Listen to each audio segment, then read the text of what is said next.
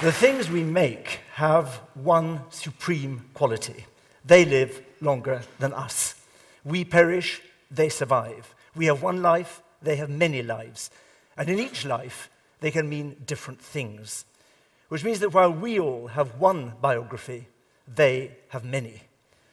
I want this morning to talk about the story, the biography, or rather the biographies of one particular object, one remarkable thing. It doesn't, I agree, look very much. It's about the size of a rugby ball. It's made of clay, and it's been fashioned into a cylinder shape, covered with close writing, and then baked dry in the sun. And as you can see, it's been knocked about a bit, which is not surprising because it was made 2,500 years ago and was dug up in 1879. But today, this thing is, I believe, a major player in the politics of the Middle East.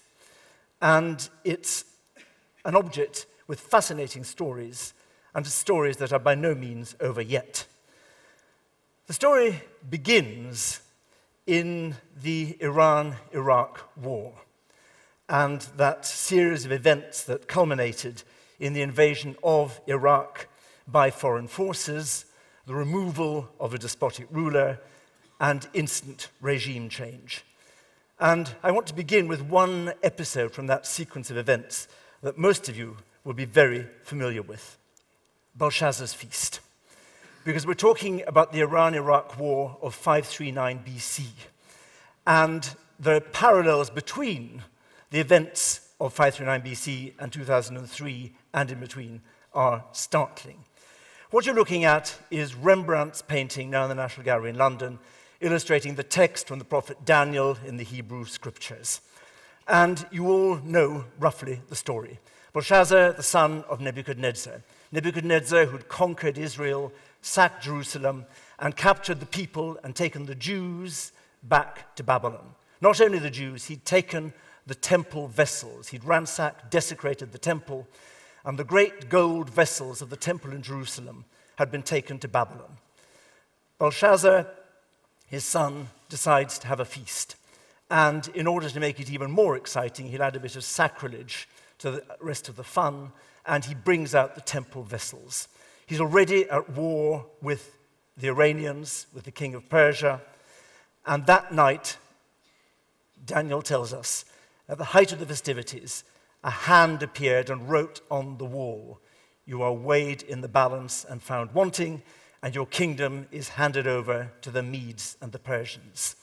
And that very night, Cyrus, king of the Persians, entered Babylon, and the whole regime of Belshazzar fell. It is, of course, a great moment in the history of the Jewish people. It's a great story. It's a story that we all know. The writing on the wall is part of our everyday language. What happened next was remarkable, and it's where our cylinder enters the story. Cyrus, king of the Persians, has entered Babylon without a fight. The great empire of Babylon, which ran from central southern Iraq to the Mediterranean, falls to Cyrus. And Cyrus makes a declaration. And that is what this cylinder is. The declaration made by the ruler, guided by God, who had toppled the Iraqi despot and was going to bring freedom to the people. In ringing Babylonian, it's written in Babylonian, he says, "I am Cyrus, king of all the universe, the great king, the powerful king, king of Babylon, king of the four quarters of the world." They're not shy of hyperbole, as you can see. This is probably the first real press release by a victorious army that we've got. And it's written, as we'll see in due course, by very skilled PR consultants. So the hyperbole is not actually surprising. And what is the great king, the powerful king, the king of the four quarters of the world going to do? He goes on to say that having conquered Babylon, he will at once let all the peoples that the Babylonians, Nebuchadnezzar and Belshazzar, have captured and enslaved go free. He'll let them return to their countries, and more important, he will let them all recover the gods, the statues, the temple vessels that have been confiscated. All the peoples that the Babylonians had oppressed and removed will go home, and they'll take with them their gods, and they'll be able to restore their altars and to worship their gods in their own way, in their own place. This is the decree. This object is the evidence for the fact that the Jews, after the exile in Babylon, the years they'd spent sitting by the waters of Babylon, weeping when they remembered Jerusalem, those Jews were allowed to go home. They were allowed to return to Jerusalem and to rebuild the temple. It's a central document in Jewish history, and the book of Chronicles and the book of Ezra in the Hebrew Scriptures report it in ringing terms. This is the Jewish version of the same story. Thus saith Cyrus, king of Persia, all the kingdoms of the earth hath the Lord God of heaven given thee, and he has charged me to build him a house in Jerusalem. Who is there among you of his people? The Lord God be with him, and let him go up. Go up, aliyah, the central element still of the notion of return, a central part of the life of Judaism. As you all know, that return from exile, the Second Temple, reshaped Judaism. And that change, that great historic moment, was made possible by Cyrus, the king of Persia, reported for us in Hebrew, in Scripture, and in Babylonian, in clay. Two great texts. What about the politics? What was going on was the fundamental shift in Middle Eastern history. The empire of Iran, the Medes and the Persians united under Cyrus, became the first great world empire. Cyrus begins in the 530s BC, and by the time of his son Darius, the whole of the Eastern Mediterranean is under Persian control. This empire is, in fact, the Middle East as we now know it, and it's what shapes the Middle East as we now know it. It was the largest empire the world had known until then. Much more important, it was the first multicultural, multi-faith state on a huge scale. And it had to be run in a quite new way. It had to be run in different languages. The fact that this decree is in Babylonian says one thing. And it has to recognize there are different habits, different peoples, different religions, different faiths. All of those are respected by Cyrus. Cyrus sets up a model of how you run a great multinational, multi-faith, multicultural society. And the result of that was an empire that included the areas you see on the screen and which survived for 200 years of stability until it was shattered by Alexander. It left a dream of the Middle East as a unit, and a unit where people of different faiths could live together. The Greek invasions ended that, and of course Alexander couldn't sustain a government, and it fragmented. But what Cyrus represented remained absolutely central. The Greek historian Xenophon wrote his book, Cyropedia, promoting Cyrus as the great ruler. And throughout European culture afterwards, Cyrus remained the model. This is a 16th century image to show you how widespread his veneration and study was. And Xenophon's book on Cyrus and how you ran a diverse society was one of the great textbooks that inspired the founding fathers of the American Revolution. Jefferson was a great admirer. The ideals of Cyrus, obviously speaking to those 18th century ideals of how you create religious tolerance in a new state. Meanwhile, back in Babylon, things had not been going well. After Alexander, the other empires, Babylon declines, falls into ruins, and all the traces of the great Babylonian Empire are lost.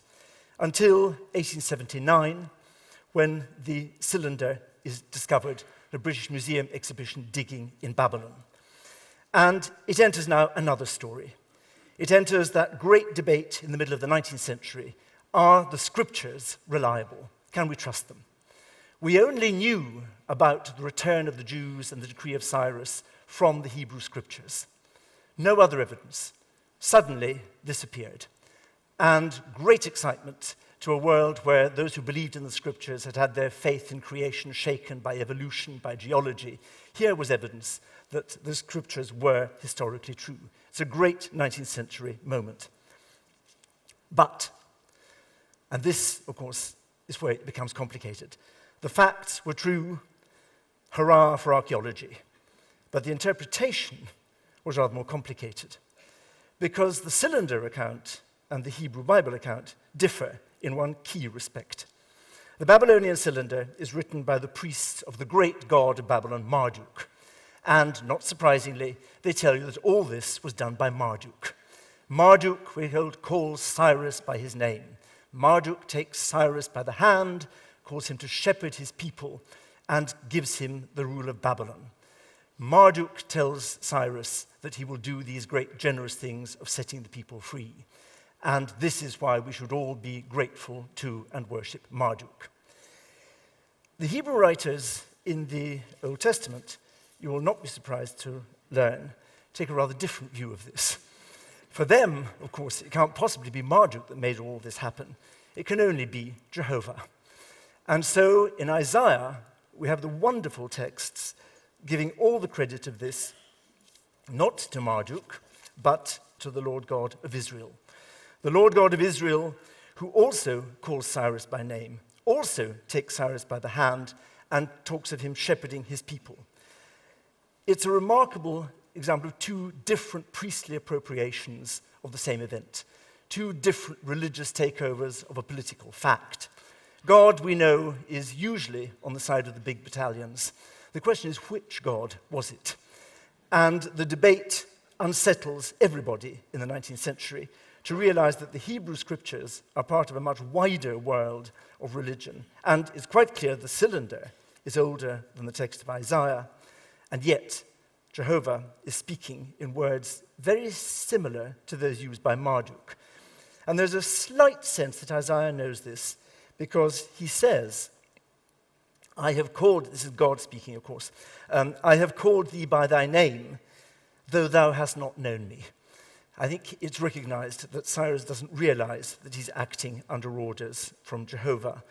And equally, he'd have been surprised when he was acting under orders from Marduk, because interestingly, of course, Cyrus is a good Iranian with a totally different set of gods who are not mentioned in any of these texts. That's 1879. 40 years on, and we're in 1917. And the cylinder enters a different world.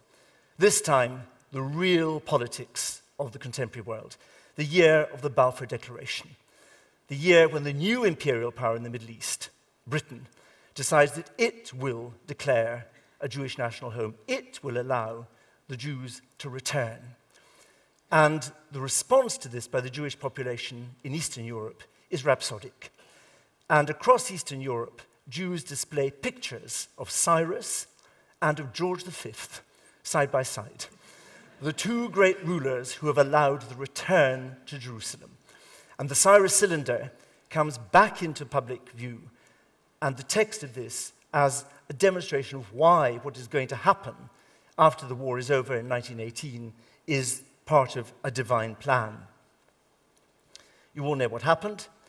The State of Israel is set up, and 50 years later, in the late 60s, it's clear that Britain's role as the imperial power is also over. And another story of the cylinder begins. The region, the UK and the US decide has to be kept safe from communism, and the superpower that will be created to do this will be Iran, the Shah. And so the Shah invents an Iranian history, or returns to Iranian history, that puts him in the center of a great tradition, and produces coins showing himself with the Cyrus cylinder.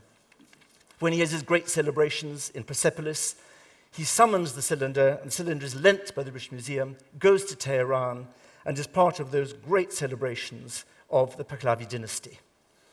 Cyrus cylinder, guarantor of the Shah. 10 years later, another story, Iranian Revolution, 1979, Islamic Revolution, no more Cyrus, we're not interested in that history. We're interested in Islamic Iran. Until Iraq, the new superpower that we've all decided should be in the region, attacks. Then another Iran-Iraq war, and it becomes critical for the Iranians to remember their great past when they fought Iraq and won. It becomes critical to find a symbol that will pull together all Iranians, Muslims and non-Muslims, Christians, Zoroastrians, Jews living in Iran, people who are devout, not devout. And the obvious emblem is Cyrus. So when the British Museum and Tehran National Museum cooperate and work together, as we've been doing, the Iranians ask for one thing only as a loan. It's the only object they want. They want to borrow the Cyrus cylinder. And last year, the Cyrus cylinder went to Tehran for the second time. It's shown being presented here, put into its case by the director of the National Museum of Tehran, one of the many women in Iran in very senior positions, Mrs. Adikani. It was a huge event. This is the other side of that same picture. It's seen in Tehran by between 1 and 2 million people in the space of a few months. This is beyond any blockbuster exhibition in the West. And it's the subject of a huge debate about what this cylinder means, what Cyrus means, but above all, Cyrus as articulated through this cylinder. Cyrus as the defender of the homeland, the champion, of course, of Iranian identity and of the Iranian peoples, tolerant of all faiths. And in the current Iran, Zoroastrians and Christians have guaranteed places in the Iranian parliament, something they're very proud of. To see this object in Tehran, thousands of Jews living in Iran came to Tehran to see it. It became a great emblem, a great subject of debate about what Iran is at home and abroad. Is Iran still to be the defender of the oppressed? Will Iran set free the people that the tyrants have enslaved and expropriated? This is heady national rhetoric. And it was all put together in a great pageant launching the return. Here you see this outsized Cyrus cylinder on the stage with great figures from Iranian history gathering to take their place in the heritage of Iran. It was a narrative presented by the president himself. And for me, to take this object to Iran, to be allowed to take this object to Iran, was to be allowed to be part of an extraordinary debate led at the highest levels about what Iran is, what different Irans there are, and how the different histories of Iran might shape the world today. It's a debate that's still continuing, and it will continue to rumble, because this object is one of the great declarations of a human aspiration. It stands with the American Constitution. It certainly says far more about real freedoms than Magna Carta. It is a document that can mean so many things for Iran and for the region. A replica of this is at the United Nations. In New York this autumn, it will be present when the great debates about the future of the Middle East take place. And I want to finish by asking you what the next story will be in which this object figures. It will appear, certainly, in many more Middle Eastern stories. And what story of the Middle East, what story of the world do you want to see reflecting what is said, what is expressed in this cylinder? The rights of peoples to live together in the same state, worshipping differently, freely. A Middle East, a world in which religion is not the subject of division or of debate. In the world of the Middle East at the moment, the debates are, as you know, shrill. But I think it's possible that the most powerful and the wisest voice of all of them may well be the voice of this mute thing, the Cyrus cylinder. Thank you.